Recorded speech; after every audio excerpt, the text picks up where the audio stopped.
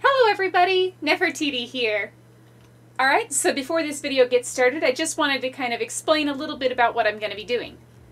So for those who do know, recently I joined TikTok because I was bored and felt like checking it out because every so often I'll see a cute video pop up and I figured I'd check it out. Upon joining, one of the first things I saw is that a lot of newer furries have been using these Raptor masks from Target to make sort of starter fursuits. I personally think this is amazing. Like, I know there's a lot of discussion about whether or not these are fursuits. Not by themselves, but with a little bit of hard work, you can easily turn them into one. And they've even got moving jaws on them, so decent enough vision that you can see. So it's pretty cool, and I love seeing all the creativity that people have for designing them and creating their own custom characters out of them. So that being said, I thought it would be fun to try my own hand at creating a custom character with one. So I designed this character that you see on screen now. I had a lot of fun picking a color palette to play around with, and initially I was going to go for very dark browns instead of black, but I felt like the black just had this really nice ashy color to it, and I think it'll help blend all these tones in there with the bright reds and yellows. So that's going to be a lot of fun. And throughout the process of me making this, I do want to use it as sort of a tutorial for anybody out there who's looking to customize their own one of these things. I'm going to give general helpful tips to how you can make yours look better, as well as make it look unique, and just customize it so that it is special to you. And I feel like this is just going to be a fun video overall. So if you're interested in checking it out, I'll have a whole series on it. They're probably going to be a bit longer videos since there's a lot of labor involved with making something customized. But if that's something you're interested in and you want to learn about it, then stay tuned and we're going to do all kinds of fun stuff. But with that, I think I've done enough of my rambling and introductions, so why don't we go ahead and just jump right into the customization process.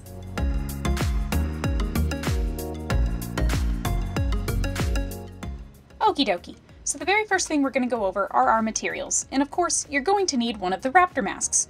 I got mine from Target, but I know you can get them online as well for a bit more expensive price. You will also need a high temperature hot glue gun, and I personally prefer using the Gorilla Glue brand as they work phenomenally well and they are super duper strong. You will also need two types of scissors, one for specifically fabric and only fabric, and the other for mixed media and paper and all sorts of other things. You will need two markers, a dark one and a light one if you're working more so with dark fabric, a small screwdriver, and two types of elastic, one being 1 inch wide and the other being 2 inches wide. These will be very helpful later on.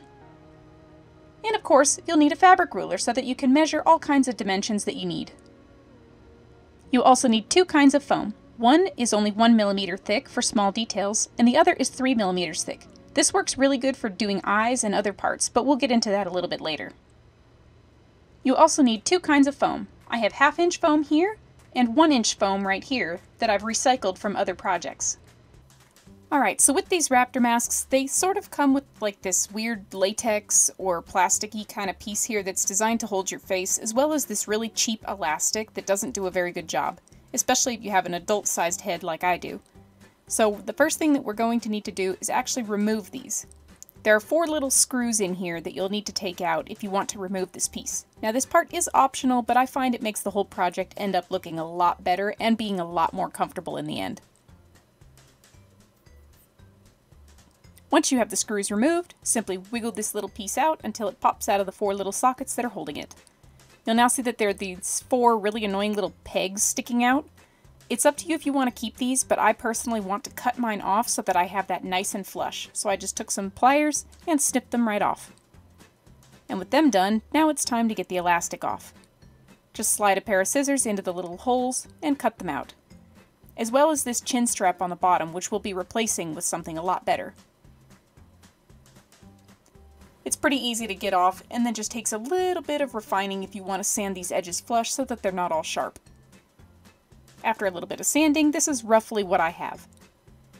Now bear in mind, this part is totally optional, but it did work really good for me and it made the mask very comfortable.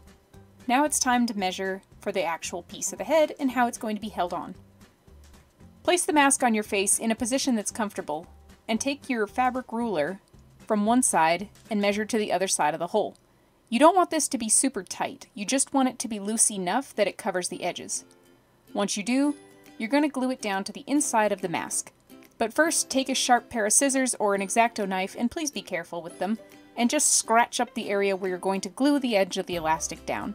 This helps give the glue a lot more tooth to grab onto and makes it super duper strong when it dries.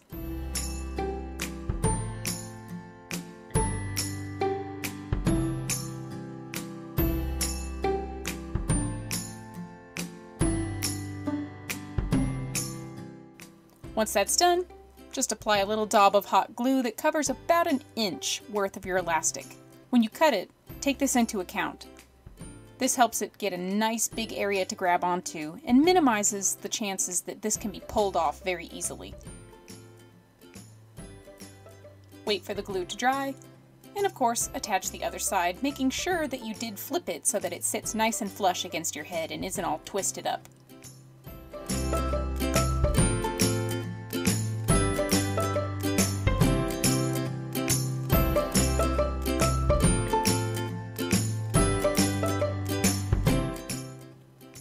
Once that's done, go ahead and do a test fit. An important thing to note is that when you're actually attaching the straps, make sure that they angle slightly down and go across the top of your ear rather than just going straight back.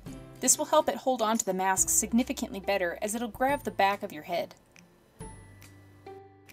Now we need to add a top strap for added support.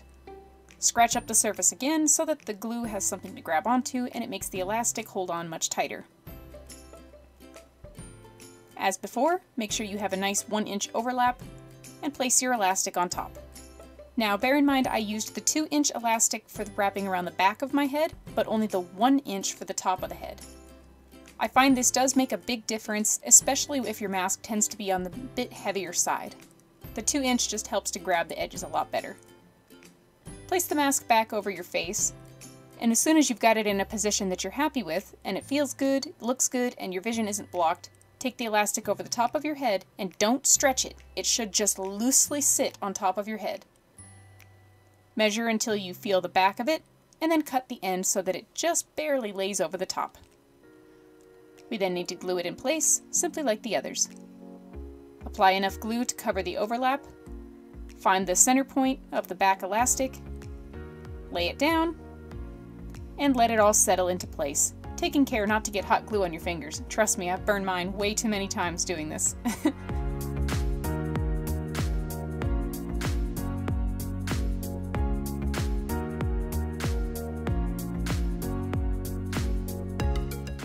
Once that strap is all attached, it's now time to do the chin piece, which is the most vital part if you want to keep that moving jaw intact.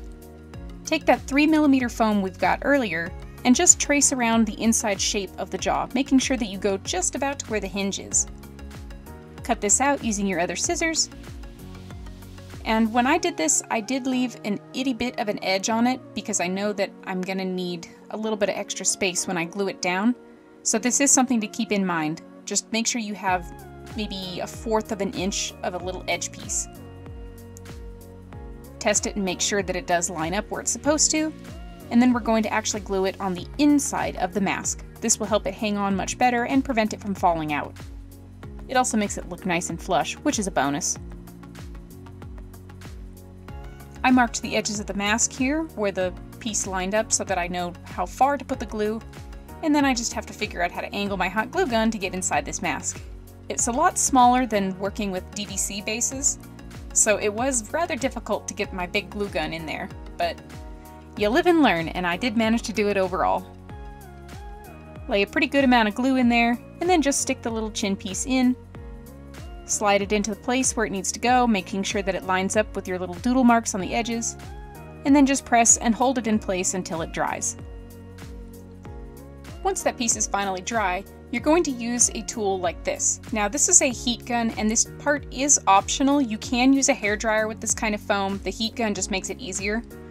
Heat up the foam somewhat but not too much because you don't want to melt the hot glue. Just keep it on the low setting, heat it up a little bit, and then once it's not super hot, use your chin in order to mold it to the bottom of your face. You want to do this with your jaw closed and make sure that you just stretch it to go right underneath the bottom of your chin. We're sort of building a little chin cup for your jaw to sit in when you're working on this. You can see how it billows out there at the end, and it actually did pop the edges off here, so I went in with my hot glue gun and I tacked them back down. This does happen sometimes, and it is kind of frustrating, but it's not intolerable. While I was at it, I also added a big layer of glue right along the edge here, just for some added support, just to make sure this piece doesn't fall off. Since this is going to be under a lot of stress with me opening and closing the jaw all the time, it's very good to make sure that that's going to stay solid. Once it's dry, we can move into the rest of this, which, if you're like me, I have a very small head. Got a big forehead, but I got a small head. So I have to pad out the top of this mask, otherwise it's just going to be way too painful for me to wear it. Make a nice semicircle like this and just wedge it right up in there. You may have to add a small little piece right here in order to pad out your forehead if you have a very sharply sloping forehead like I do. Best thing to do is just test fit everything and see how it works. Try it on your face again and again and again, just to make sure everything fits right. And when it does, bond, it sits on my face nicely, but it did need a little bit more of a patch right here at the front. So once I glued this piece down, I did have to come in and alter this. Now, I chose to leave this portion of the footage in, just so that I could take a minute to talk to you guys about why this is necessary. Now, if you're a smaller person or even a child, these masks fit perfectly on small kids. They are very, very small in comparison to masks that are built for adults. Because I'm an adult, it doesn't quite fit me the same way it does. This is why I have to do all this extra padding and I have to move the jaw strap around. I have a fairly small head, but even still, I had to fiddle around with this, trim the edges, add extra padding, and do all sorts of stuff just to make this thing fit comfortably and still have the moving jaw function. Always test fit things before you glue them down, because peeling the glue up is a pain in the butt, trust me. The next thing I'm going to do is just take a piece of that little 1mm foam, and we're just going to lightly glue this down over top of that piece of foam on there that I stuck down with the white foam that's much squishier. The only reason I'm doing this is because it acts like a sweat guard. Granted, I always wear a balaclava with masks like these, but adding this little piece of foam right here helps to decrease the amount of sweat that can get trapped in the foam, and thus it will increase the longevity of the mask. Ta-da! Look at that moving jaw. So neat. It did need a little bit more work right here in the nose bridge so it would stay up on my face correctly, so I went ahead and modified that as well off camera. The next thing we're going to do is actually work on making the 3D follow me eyes. Now, in order to do this, the first thing you need to do is actually figure out what the interior of the eye looks like. So take a scrap piece of paper, press it up against the inside of the eye like this, and then just trace around the edge of it with a Sharpie or something. This will give you the general shape of your eye. So now you can draw the pupil, the iris, whatever. An important thing to note is if you really want an effective follow me eye, make sure that you draw the iris and pupil in the center of this eye mold that you're doing. Now, unfortunately, this next part of my footage ended up getting corrupted. I'm not sure why, but when it got corrupted, I lost all the footage. So if you want a good follow me eye tutorial, there'll be one up in the corner of the screen, or I'll link to one in the description. Once you get your eyes done and installed, it's important to put a primer down for the paint. I prefer to use acrylic gesso as it does work really well, but it's also thin enough that it doesn't interfere too much with the actual mask. Now, you can see here that I do have the eyes already installed on my mask. As I said, I lost the footage, it got corrupted, and it's irritating because I spent hours recording it, but it happened the way it did. I'll include a link to a really good Follow Me Eye tutorial if you guys want to learn how to do that. Or eventually I'll just make another one in the future. I also used Apoxy Sculpt to build custom scales around the eyes because I wanted my mask to have a very unique silhouette all by itself. So this is totally optional. I chose to do it, and it really did come out cool, and I liked the way it looked. So things that you can do is just play around and modify stuff. I also get a lot of people asking me what the eyes are made of on my mask, and they are made of a material called Buckram, which you can see out of fairly well, but it's very difficult for others to see into it. So it works really well to give this illusion that this is a character or a creature rather than a person wearing a mask. Now, this next portion of painting took a very long time, so I will try to save you guys the hours of putting down the primer, but it did end up taking 2 base coats of primer in order to get to the level of opacity that I needed. It's very important that when you're using a primer on plastic like this, try to get something that's fairly watered down, because you don't want it to be super thick. There's this lovely sculpted scale texture all over these Raptor masks, and the thing about them is, if you use too heavy of a paint, like straight acrylics right out of the tube, it will actually eat those beautiful sculpted details and bury them in the paint. If you put down the primer like this first, especially using gesso that's very thin, it helps to preserve that texture while still giving your acrylic paint for later on something to grab onto. I highly recommend using gesso whenever you're trying to put down a primer.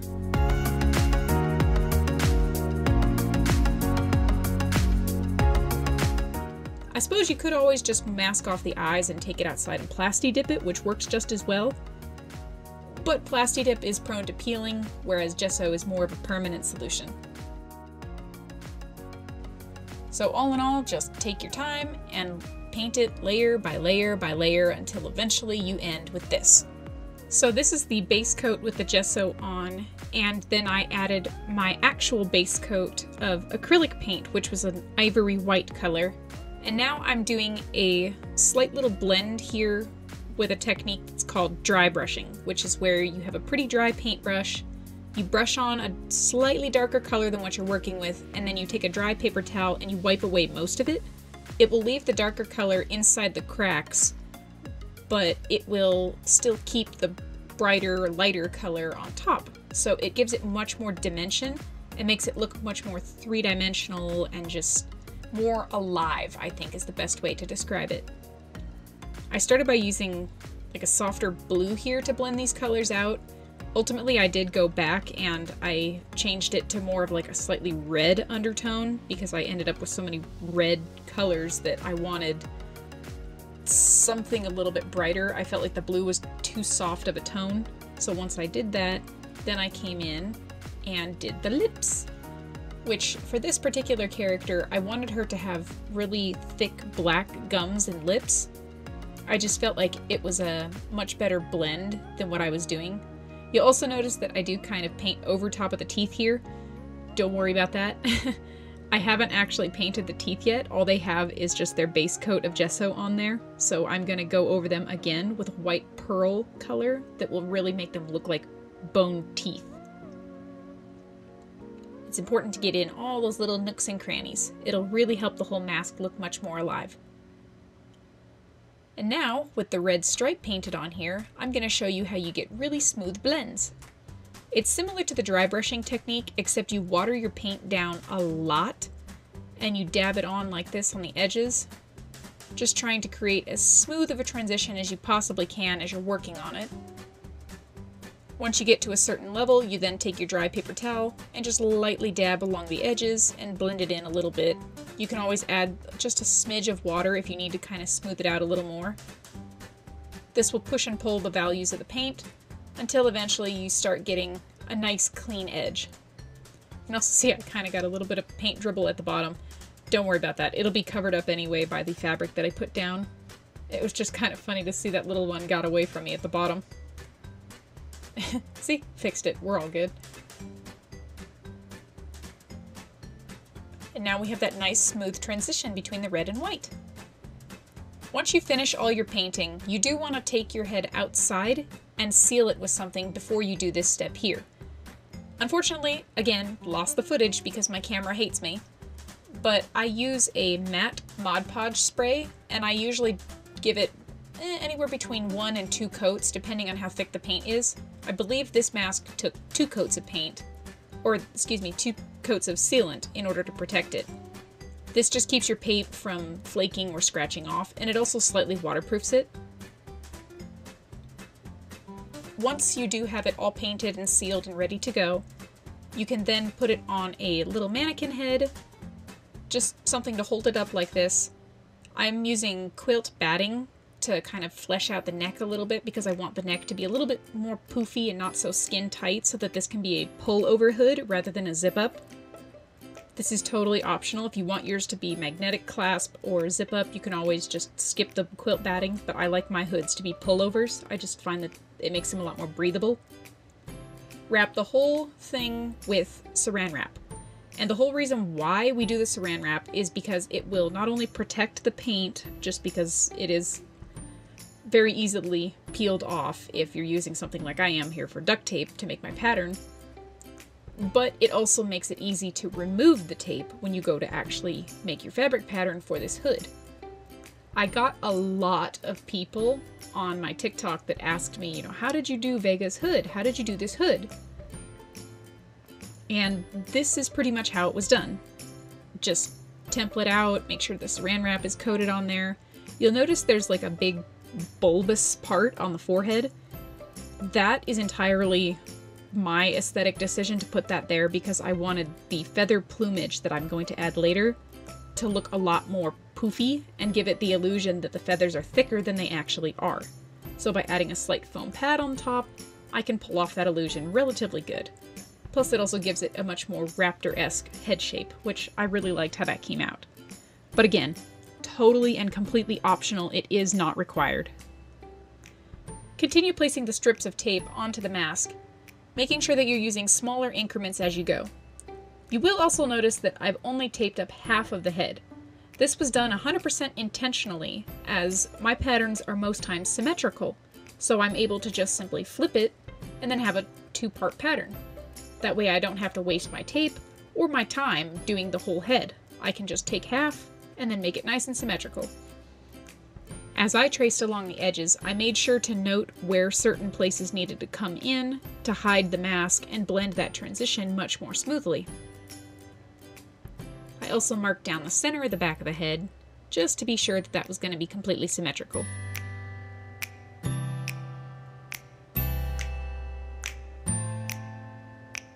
It does look kind of goofy when it sits on the mannequin head right now, but once it's all done, it makes a lot more sense. You'll also notice that I draw little arrows in each of these markings. These arrows are to note the direction of the fur. An important rule of thumb is whenever you're adding fur or any sort of material that has fibers that go one specific way, try to do so with all of the fibers facing away from the head. In nature, fur, or most times scales, or any sort of organic material will flow away from the face. This makes the animal more streamlined, and thus is more commonly seen in nature. You should never have fur point towards the face, unless you're intentionally doing so to create a specific effect. Once your pattern is all completely drawn on, and you've got all your markings listed for what color and direction they are, you can go ahead and start cutting everything off of the mannequin head. Make sure that you're being very careful not to actually puncture the mannequin itself or scratch your mask. You'll also notice that when I made my template, I did so with the mask's mouth open. This makes sure that I have plenty of room for the fur to go onto the face. I highly recommend doing it this way. Once your template is free from the mannequin, it's now time to cut out all the individual pieces, as well as cut the fabric darts. When you have pieces that are very round, you may have to make a small indent into them so that you're able to lay them flat. This does take some practice, and especially with this head, because of the big bulbous forehead that I added, I had to split my pieces into many more pieces than I usually do. Make sure you mark each piece and where they connect to each other to avoid confusion in the future. I definitely learned this the hard way. Whoopsie daisies. Cut out each piece until they're all free and everything lays mostly flat. Now the next part of this I'm actually going to be doing in a part 2. If you enjoyed watching this, I thank you so much for taking the time to check it out. As stated, there will be a part 2 to this video, so be sure and look for that as soon as it releases. I try to edit the footage together as quickly as I can, but working on this project took me about a week, and I have almost 18 hours of footage to cut through, so it's a lot of editing, and with my job, I don't have a whole lot of time. I'm gonna do the best I can so that you guys can get all this lovely content and you can see how I made this beautiful Raptor mask. You should see how it comes out in the end. She really came out cool. But as always, I do want to thank you all so very much for taking the time to watch my videos. I really appreciate the support, and especially those who have decided to help support me even further by donating to my Patreon. You can check it out if you'd like. Even donating $1 a month will get you on this screen you see here. But there are 2 individuals especially that I really have to go out and above to thank. Osmium Dragon and Draxfer. These 2 wonderful people have been sitting at the silver tier and just doing phenomenal things to support me, both encouraging me with words as well as supporting me financially. Thank you guys so very much. I really appreciate it. If you would like to consider joining my Patreon, check out the link on screen or click down in the description. I would greatly appreciate it if you take a look. I'll still keep releasing videos as always, just so that you guys can enjoy all this lovely content. Thank you so very much for watching, and as always, I hope you have a most wonderful day and a fantastic life.